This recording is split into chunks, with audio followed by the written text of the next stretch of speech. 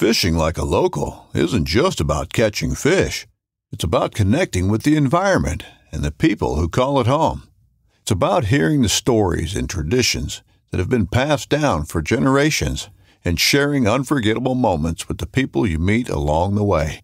Fishing like a local is having an experience that stays with you forever.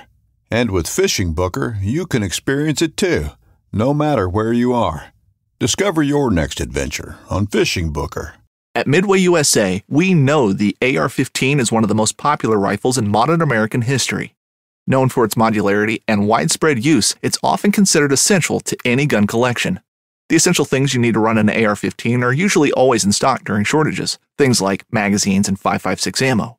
Whether you're looking to buy a new AR-15 or buy parts for your modern sporting rifle, log on and for just about everything for the outdoors, shop MidwayUSA.com.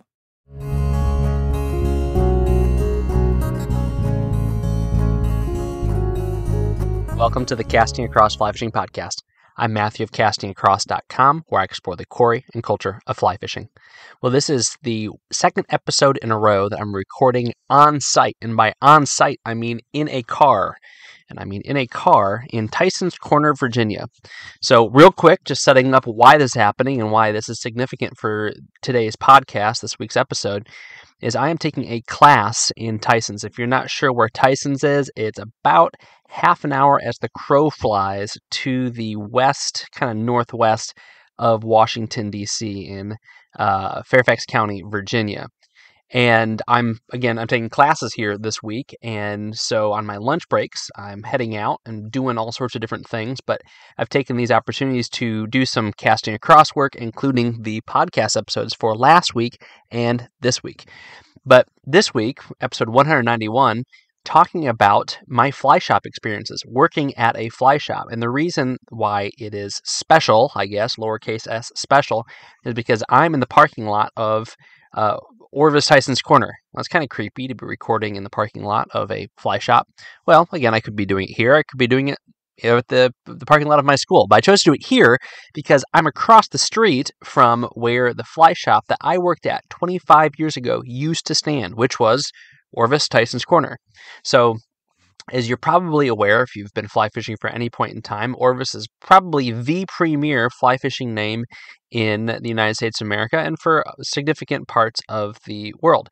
And one of the reasons for that is not just because Orvis has been around for a long time, but they have established a series of company stores across the United States and really across the world. I've been in some really bizarre places and I've come across Orvis company stores. And so although lots of different fly shops sell Orvis products, particularly fly fishing products, the Orvis company stores not only sell their fly fishing products, but then also the wide range of home goods and clothing and other things like that. But today I'm not here to talk about Orvis specifically, but Orvis was my first kind of real job. I had a couple of jobs. I worked at my church doing kind of janitorial work when I was a teenager. I worked for a online contact lens company back when the internet was incredibly cumbersome and clunky, and I was in their shipping department. But then, I think it was either 99 or 2000, I got a job at Orvis in Tysons Corner. Now, this store was really cool because it was not a cookie cutter store. If you go to an Orvis store today, there's a very good chance that you will see the exact same thing that in, from store to store, city to city, whether it be New York, Chicago, Los Angeles, Dallas. I'm not sure if those cities have stores, but they're all going to look basically the same. But this store back 25 years ago was unique. It was different. It was small. It was cramped. It was dark. But man, we had so many people coming in and buying fly fishing stuff because at that point in time, Loudoun County, which is the county to the northwest of Fairfax County were exploding. The population was increasing like crazy. And given the nature of the demographics, there was some disposable income to be had.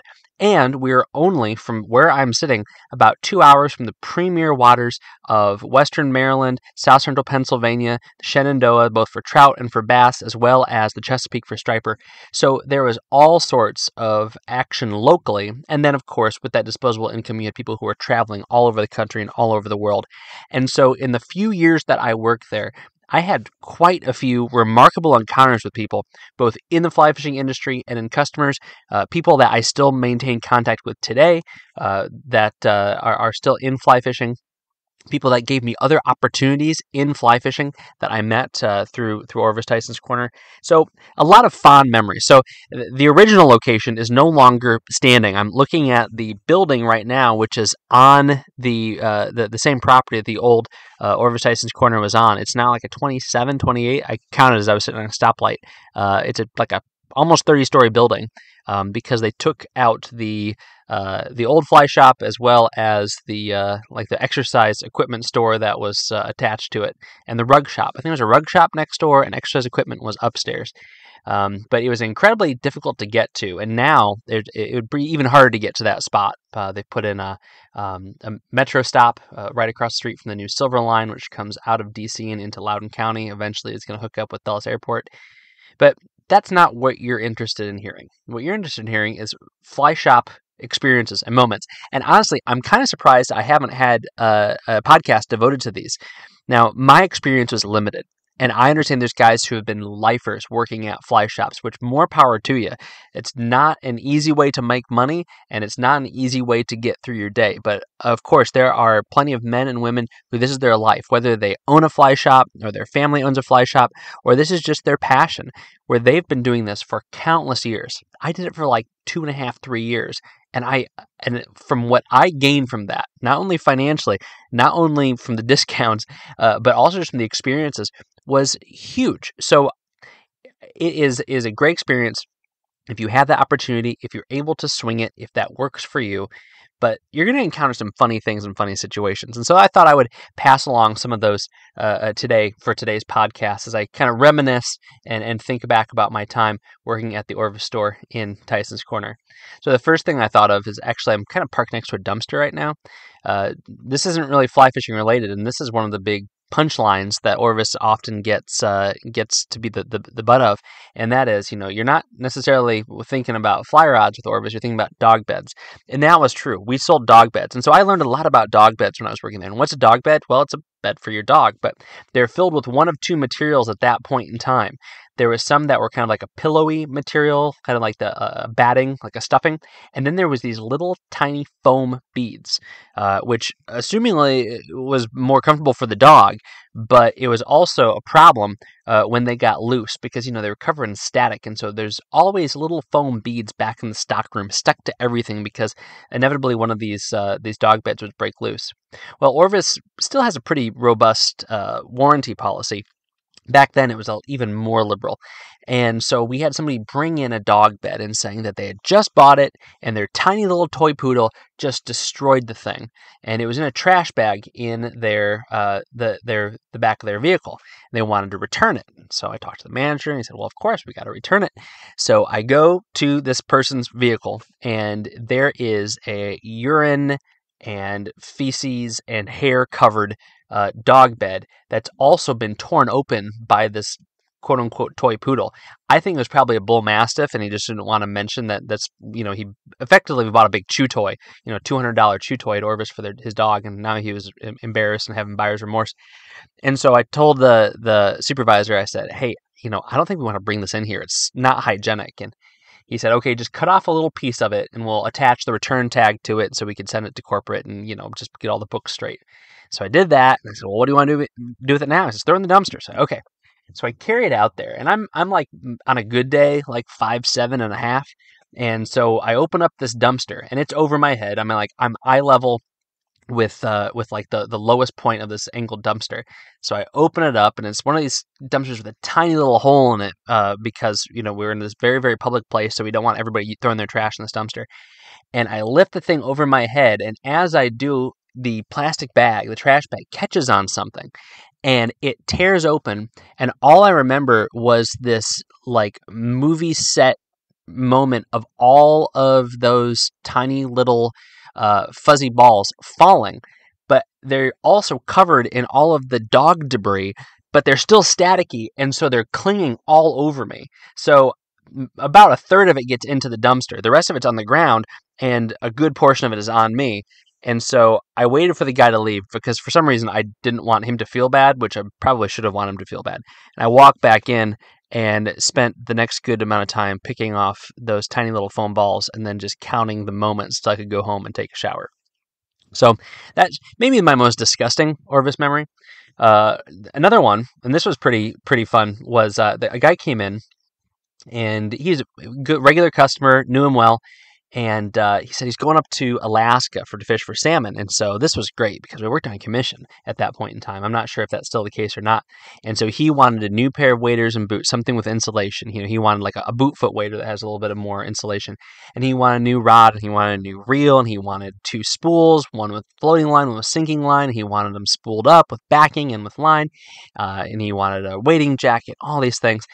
And so I just walked with him, and it was fantastic. It was so much fun because he knew what he wanted. So he just said, well, should I get this color or that color? I said, oh, maybe get this color. Should I get this line or that line? Oh, maybe get that line. And just walking through with him and getting everything picked out was a whole lot of fun. Then the really hairy part came, and this was something actually that I really appreciate my time at Orvis for this reason. I had to tie knots. So this guy's going to Alaska for his vacation, and he is just confident that because he's getting these guides, he's going to be getting into big fish. So I'm tying bimini twists, and I'm tying these really bulky knots to try to make sure backing to line to leader is nice, smooth transitions. So I'm snipping off the welded loop on the front of his line. Actually, at that point in time, I don't know if there was welded loops on the lines. I don't think there was. So I'm having to tie nail knots with really heavy duty, but yet supple monofilament, making sure everything is smooth, so it's going to go through the guides well. So all this energy and effort, and he's a good guy. We had lots of conversations, and up to this point, and we're having a good conversation now, and I'm almost wanting him to tell me, shut up, let me focus on this. Don't talk to me while I'm trying to tie these knots. So I tie these knots, ring him up. It was a good day for him. It was a great day for me. He goes on his vacation. About 3 weeks later, he comes walking in. I've certainly told at least aspects of this story on the podcast before. He comes in, and he is just, he's beside himself. He said, I always buy Orvis gear, and it always does well, but everything I bought fell apart. Thinking, how's it fell apart? It's like the rod was fine, the reel was fine, but the line it just fell apart. It's the core, the nylon core is showing underneath the fly line, and my waders leaked, and my jacket, when I got rained on it, it leaked at my shoulders, and he's bringing it in, and it's still wet almost. And I'm looking at it, I'm thinking, this is really bizarre. Like, I can't imagine he would have done this on purpose. This wasn't a situation where he was trying to get his money back. He wouldn't even need to ruin it. He would just ask for it, and he would have done it. I'm looking at it, and then somebody else that worked there, an older gentleman, said, oh, were the bugs bad? And I said, yeah, the bugs were terrible. He said, oh, did you use DEET? He said, oh, yeah, I covered myself head to toe every day in DEET, hanging out by the campfire, getting to the float plane, on the water, covered head to toe with DEET. And that was the moment, ladies and gentlemen, when I saw firsthand how much DEET can cause degradation of plastics, particularly something like Gore-Tex or the PVC on fly line. It really did a number on it. It made it look almost like it had been melted. And so I think we were kind to him, and we exchanged some stuff, but he understood that it was ultimately his fault, not that he did it maliciously, but he wasn't upset, but it was pretty wild to see how big of a deal that was in the graphic demonstration of all these things being laid out in front of me. I want to backtrack a minute to the knots. So we had the line winder, which was awesome, to have a line winding device that put things on so smoothly and so uniformly and so quickly that also measured how much backing went on there. It's fantastic. So I've said this before, that's the way to do it. I'm really hypocritical in that I will rig up really elaborate contraptions so that I can spool up new reels or new spools with backing and line myself at home. But there is nothing like the efficiency and effectiveness that comes with using a line winding tool. But again, that means you have to tie your own knots. But know that if you go to a fly shop, you might get someone like me on my first day. I remember the first time I had to put like a bimini twist in someone's bonefish reel, thinking, if I see them pull up with an angry face, I'm just gonna leave because I know that my bad knot was the reason that they lost their $100 fly line and whatever large fish pulled all that line out. But that was kind of hairy. And people would then ask for bizarre knots. You think, you know what? I can tie what I think and what the good people always think is the best knot. So I'm going to go ahead and do that. And if you want to tie something else, then I'm happy to put backing on your reel and then hand you your spool of line and send you on your merry way. So that was great to have to learn how to tie all those knots kind of in real time. And I spent a lot of time doing that after, fold all the t-shirts, make sure the dog beds were fluffed up, go around and dust light fixtures and things like that. Then go back to the kind of tying table / line spooling station and practice tying knots. And you'd have some downtime here and there, but it was really that focused experience of I really want this to not just be functional, but to look good. Because a knot that looks good usually is a knot that is smooth. And a knot that is smooth is not going to have any places where there could be a weak point, either from it getting snagged on something or from it hitting a guide or even just coming loose on its own. And so that was really, really helpful for me to spend time in purposeful knot tying moments. This next experience is certainly something that everybody in a fly shop has probably had at one point in time, but this was even more befuddling because it was at an Orvis store. So, of course, there's the fly fishing section, which for this particular store and for most of them was in the back, and then all the clothing was in the front. And because this store was outside of Washington, D.C., it was just, again, there people around here had money, they wanted to buy stuff.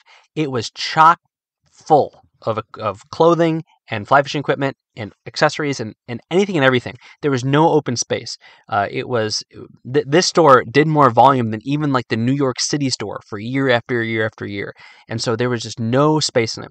So you'd find things in weird places. Well, one of the best things that would happen was that, husband would come in, and this is very, stereotypical, but it's stereotypical for a reason because it's true. Husband would come in to buy fly fishing stuff. His wife would come along. She'd find something that she liked, and she would want to buy it, like a shirt or a blouse or a sweater, which I guess is all the same thing. I remember one day, I'm talking to an older gentleman about sunglasses or tools or something like that. And all of a sudden, his wife comes back with a sweater, and she says, "Honey, what do you think about this one?" And I saw it happening, and I realized something wrong is about to happen, but I didn't put two and two together until after it happened. She took that big, fuzzy, pilly sweater that was by design, it's fancy, and she laid it down over the fly bins. So if you've been to a fly shop, most fly shops have those big tables that are, waist to eye level, and every fly is in there's a couple dozen of them in a bin. Well, she didn't choose the bass flies. She didn't choose the big, bright, thick hooked salmon and steelhead flies. She put it over the trout dries. And it was one of those things where it's kind of like, getting a wound where, like, is it wise to pull the foreign object out, or should we just leave it in there and wait for a professional to come? So I said, "Ma'am, just leave the sweater there." And she was so confused. And so I said, "Just 1 second." So I picked it up, and it could have been a lot worse. Maybe our stock was low, but there was something to the effect of like 50 flies stuck to the sweater. And I remember asking my boss, I said, "Do you want me to take the time?" And this was, 25 years ago. So there's barbless hooks, but most of them, particularly in the bins, weren't barbless. I said, "Do you want me to take the time to unthread every one of these hooks of every one of these tiny little dry flies with this fine wire hook out of this sweater, or can I just destroy the sweater?" And he was so frustrated by the whole situation. And he said, "I'll just tear him out of there." So I remember taking forceps, grabbing the hook above the bend, after there's a couple left, of course, and just tearing it. And honestly, the sweater was kind of ugly. It was like brown with like, how carpet padding looks, where it's kind of all the speckly colors. It's tan, but when you look closer, it's like pink and green and orange. That's how the sweater looks. So I don't think that being torn at by a bunch of hooks actually made that big of a difference. But apparently, that sweater was a loss. Well, last story as I close up this episode, which I think this has got me thinking there's plenty more things I could share. I did a lot of fishing journaling back when I was in college age. So there's lots of things that have been recorded. These are things that are just top of my mind as I was driving through the last few days. But we got more calls about live bait than you would imagine. I wouldn't say it was every day, but it was pretty routine. And the one of the bosses, one of the guys in management, he couldn't tolerate it for whatever reason. But it was a completely reasonable, question for people to ask, because when you used the Yellow Pages back in the day and you went to fishing stores, there was only 2 or 3 in the area. So as far, fly shops, again, it was us, and then there was one in like Alexandria, and that was really about it in this area. There was some further out. There were smaller things that would be like out of people's basements and whatnot. And then as far as fishing stores go, there was a couple of conventional tackle shops, but just not a whole lot around. And so people, they go to the Yellow Pages, go to F, find fishing, and they'd see Orvis. And it had, even the little, 2-inch by 1.75 rectangular ad with a picture of fish next to a creel, that old Orvis logo, right? So very reasonable to assume that this is the place that you'd go to catch fish, to kill fish. That's what the marketing was basically telling you. So they called up and they would ask for, live bait, you got night crawlers, you got minnows, you got, shiners, whatever. And this, my one boss just gets so irate. No, we don't. We are a fly fishing store. And it's like, oh heavens, calm down, pal. But I guess he had a lot of stress in his life. Actually, I know he had a lot of stress in his life. But I remember just having lots of fun with it. Well, we don't have minnows, but we have clouser minnows. What's a clouser minnow? Oh, they come in all these different colors. Huh. Okay. Are they alive? Oh, no. They've not been alive for a long time. In fact, the deer that we use to create these minnows has not been alive for a long time. And it certainly wouldn't have survived the bleaching process. And then, the hello? Like, usually the prank caller is the one who does the calling, not the one who answers the call. Oh, do you have night crawlers? No, but we have San Juan worms. Oh, San Juan worms. Tell me about a San Juan worm. Well, San Juan worm, they're smaller. They're much more durable than a night crawler, and they actually come with a hook attached to them. Really? How much do they cost? $2.95 each. $2.95 each? That seems steep for a worm. I said, well, it isn't alive. It's a dead worm. Why do I want dead worms? I said, well, because we're a fly shop. This is a worm. Yeah, it's a fly. It's a worm. And conversations like that, and perhaps people thought I was being rude. Perhaps people thought I was being obtuse. But you gotta have fun somehow. And again, that last thing, the live bait question, is certainly something that most fly shop employees have gotten at one point in time. But you know what's awesome? I know there's fly shops that sell live bait. I think it's great. I think it's excellent because it gets people indoor, gets people to have conversations. And you know what? People are going to get worms. You know what I mean, buy worms. People are going to buy worms. People are going to buy minnows, some way, shape, or form. So why not? Why not have a little cooler with a couple of those things there, and just have that conversation? And most people aren't going to go to your best catch and release stream in the attempts to get all the wild trout using live bait so that they can simply kill them and leave them on the bank. Most people are looking for those things so then they go to their local pond and catch some bluegill or some bass or some catfish. So you're actually diversifying your clientele by stocking, whether it be live bait or some conventional gear. Precision Fly Fishing and Tackle, I think that's their name, out of South Central Pennsylvania. I think they have locations now in Mount Holly, which is outside of Carlisle, as well as I think they have one in Lancaster, and they've got one down. I think they took over a shop in like Hagerstown area. But that's just a shop that I follow on social media, and they sell conventional gear, power bait, and worms and stuff like that. And it's great because guess what? I'm going to do that stuff too, and I can take my kids with me, and it gets more people indoor. Anyway, it's a little bit beyond the scope of what I was talking about. So anyway, a couple of quick stories. It's fun for me to sit here. I'm going to go into the Orvis story here in a second and check some stuff out. But hopefully this has been entertaining. If you have worked at a fly shop, then send me some of your experiences. I'd be happy to share those in one of the upcoming podcasts. And I'll probably do another one like this sometime in the near future because there's fun things to share and maybe give you a little bit of perspective of what that guy or that woman has to deal with. But like I said, there's people that have been doing this their whole entire lives, and they have a wealth of experiences. And if you're just getting started in it, then let me encourage you with this. Record the ridiculous and crazy stuff because it's going to start happening so fast and so frequently that what's crazy is going to become normal, and you're going to stop remembering it, and then you're going to be 20 years later wondering, what? I knew some weird stuff happened. I just can't remember what it was. So record memories. But that happens when we work at fly shop. Yeah, when I when I was in social work, I thought that. I'm in ministry, I think that. Just with your kids. Anyway, starting to kind of ramble, but hope you've enjoyed this and that you go to your local fly shop and patronize them soon. This week on castingacross.com, the first article is called Red, White, and Brookies.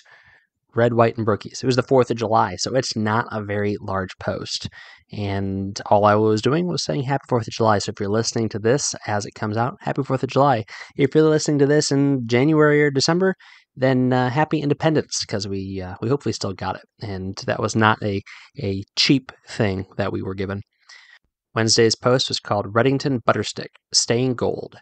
Now, the Reddington Butterstick is in its 3rd iteration. There was the original yellow, and then it went to a white model, and now this is the 3rd version of it, and it is back to yellow, but it also boasts some fancy new hardware, as well as a 4-piece configuration.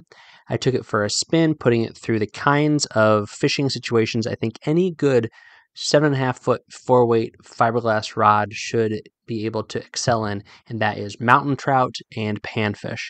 So I write a little bit about my experience with it, specifically how it casts in the 2 situations that I was kind of talking about. One with like small poppers and small streamers, and another in casting small dry flies in tighter confines. So short story, I love it. It's a great rod. It's a lot of fun. I would say I like it more than the 2nd generation, although I don't own a 4-weight in the 2nd generation. I have fished that rod before, but from my recollection of that rod and my experience with the 1-weight, which I know is a very different rod, but I own the 2nd generation 1-weight, I feel like this newest version of it is a little bit better, and that's not just because it's back to being yellow and it's a 4-piece. So read more about that on the website today. This week's recommendation is Rio Creek Fly Line. Rio Creek Fly Line. So I have written extensively about my love for good fly line in all situations. But one of the situations that I think probably gets the least amount of attention as far as fly line goes is small stream fly line. You're thinking, you know what, I'm just flipping something out there, not needing a lot of distance. Well, the fact of the matter is, if you have a nice fly rod, then you are going to want to maximize its ability to work for you. And a fly line like the Rio Creek fly line is going to do that because it has a very compact front taper, and it's going to allow you to load your fly rod even at shorter distances, is at that 10 or 15 or 20 foot cast. If you have a normal fly rod, you're probably only getting into the middle of its taper, the belly of its taper at about 20 feet. So the Rio Creek fly line is a great line. I fish it in a 3 and in a 4, and I think also in a 1-weight. And it's a great line. I love it. It's become my go-to small stream fly line. It's not inexpensive, but as I've said before, you can take a really good mid-price fly rod and make it a great casting tool with a better fly line. So it's cheaper to go from a good fly line to a great fly line than it is to go from a good fly rod to a great fly rod, if that makes sense. There's articles and stuff about that on the website, but I will put a link to Rio's Creek fly line in the show notes of this podcast page at castingacross.com. If you have any questions about lots of small stream fly lines, let me know. I've fished quite a few of them that are out there, and I'm happy to share my experience with you. Thanks for listening to the Casting Across Fly Fishing Podcast. Please subscribe in your favorite podcast app and rate the podcast on iTunes. Then head over to castingacross.com for 3 posts a week on the people, places, and things that go into the pursuit of fish.